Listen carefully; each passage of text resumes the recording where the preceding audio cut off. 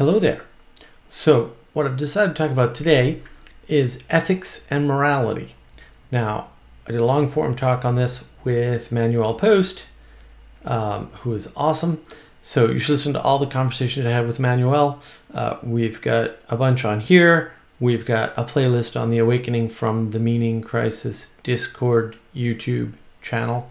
I'll link the playlist here if I can remember. And ethics and morality are confusing for people. So I wanted to try to do a shorter form definition. You can engage with the longer form video if you want.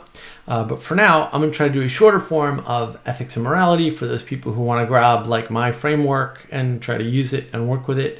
It makes it a little bit easier. Obviously, I'm not going to resolve ethics and morality for you, right? I'm just trying to give you the framework. So let's jump in.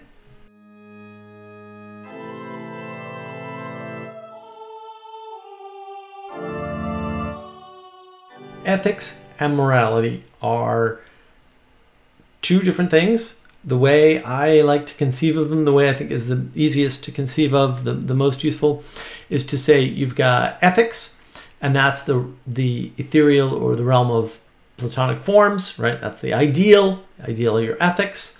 And then you've got this idea around morality, which is the implementation. Now, this is kind of important. The reason why it's important, and again, there's a long form video that I did with Manuel on this. So if you want a deep dive, go there. We get into these sorts of things a little bit deeper. But the reason why it's important is because as long as I can have some amount of trust or hope or faith, those aren't the same thing, that your ethics and my ethics match, then we can trade.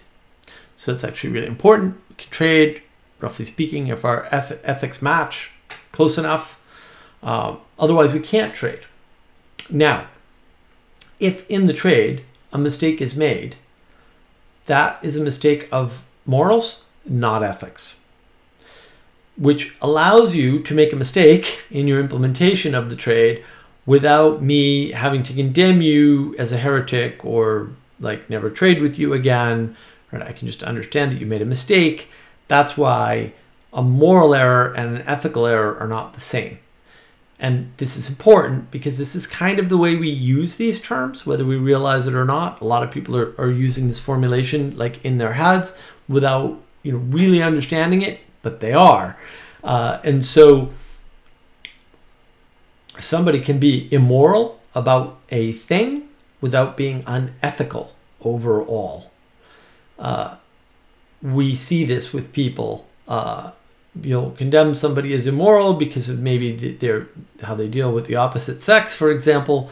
But you may still be able to live with them or operate, in a world with them in it. Whereas if someone's unethical, yeah, you can't do anything with them at all. Like if someone's unethical, that means you could be, you've got to just get rid of them from society, at least from your trade network, right? You just can't deal with somebody who's unethical because you don't know what they're going to do. Whereas an immoral person is probably in a box. It's contained within a box. So it's kind of important that ethics is kind of up here, right? It's this higher ideal form of something, and the morality is in the implementation, in the doing and the interaction. And that is a lot easier to see, right? Ethics up here is harder to understand. It's all conceptual, right? Or mostly conceptual, but probably all conceptual. Whereas this morality is something that in an action can be moral or immoral. You can cast actions into imagination, things that didn't happen yet, but you cast them as actions to figure out whether or not they're immoral.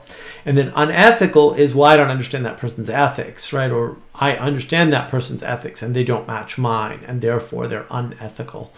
They're lacking in ethics. So in other words, they don't have a framework grounding them.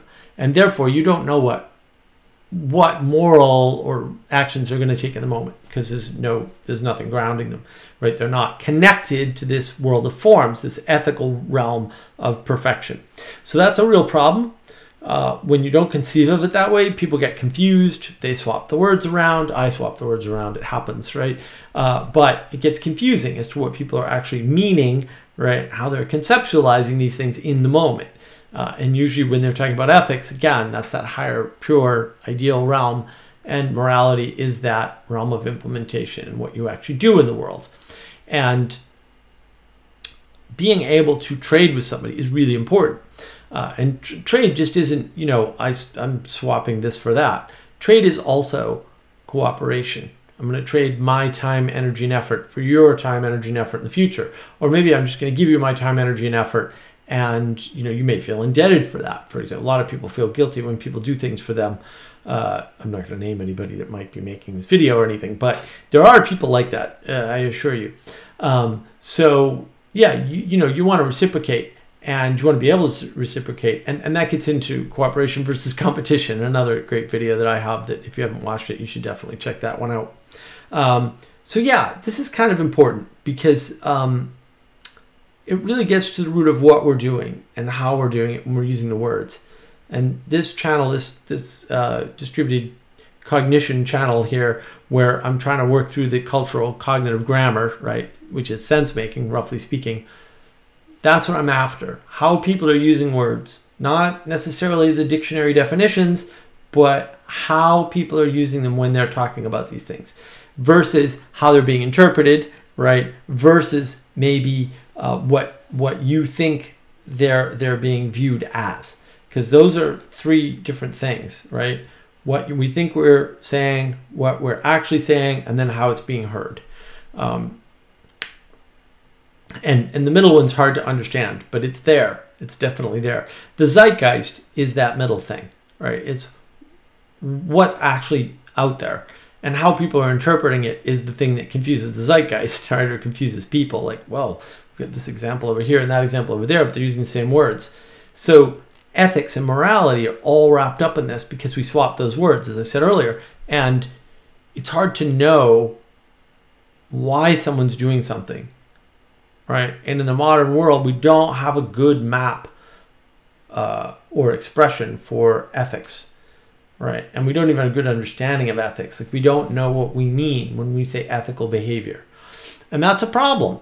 Ethics and morality is all about virtues and values, right? You're pointing to the virtues, you're pointing to them through the values. The values are changing in hierarchy based on what you're trying to do and where you're trying to go and where you're at the moment, right? And all of this is terribly important. It's terribly, terribly important.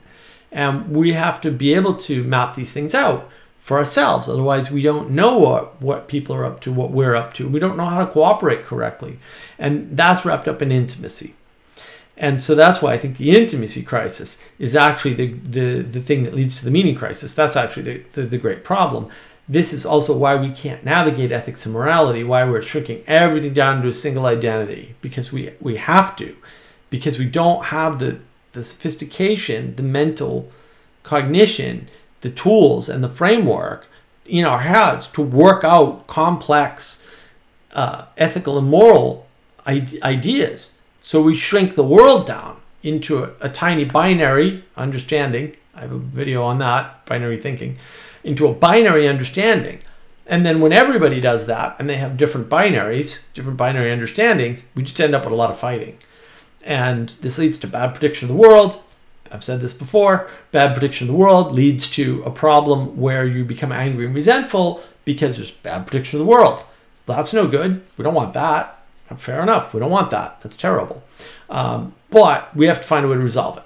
So that's what's important about ethics and morals. That's why I think very few people actually have thought it through well enough, right? They may have values that they're not aware of, that they're enacting, and always look for how people act, not what people say. Don't care what you say. If I want to know what you believe, I'll watch how you act. That's a paraphrasing from Jordan Peterson. Of course, I was doing that a long time ago too. Dr. Peterson is not the only one that had that pragmatic approach to the world. So ethics and morality is a tough thing. There's a lot there. Virtues and values are not easy. It's hard to even get a good list of them on the internet. The source of all knowledge in the world. Tell me about values. Tell me about virtues, right? You get 17 different lists with very few overlaps. Yeah, it's a really big issue, and it's something that's super important. And I just wanted to give you the quick outline so that maybe you can know how much you don't know about your own moral stance in the world, about your own ethics, and about how complicated values are to work out, and how that leads you and others into binary thinking, into shrinking people down to a single identity. Or maybe it's race, maybe it's ethnicity, maybe it's sexual orientation, right? Maybe it's whether or not you worship the climate god this week, right? Who knows? But we always shrink people down into these, or lately we've been shrinking people down into these really simple constructions. But I think that's because we're scared of ethics. We're trying to resolve it.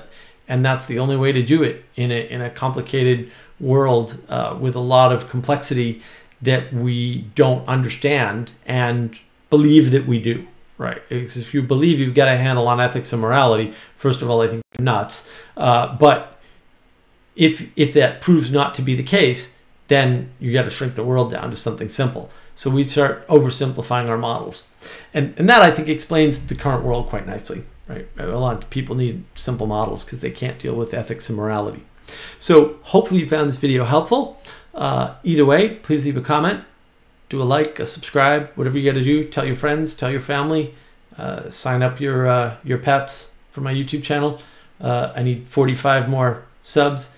I need to get 300 so that I can get on Odyssey, like with autoload, which would save me from the pain of trying to manually upload all of my videos from this YouTube channel onto their crazy service. So yeah, just trying to grow the channel and help more people out, help them work through, cultural cognitive grammar issues, help people to sense make, get some of these issues better thought about in the world, right? Give people access to models. I got models on here. Got to do some more slides. We'll do that next time. And it's great that I get to do this. I like doing this. I don't do all the work. Obviously, I couldn't do all the work. I'm not good enough. Certainly, video editing drives me crazy.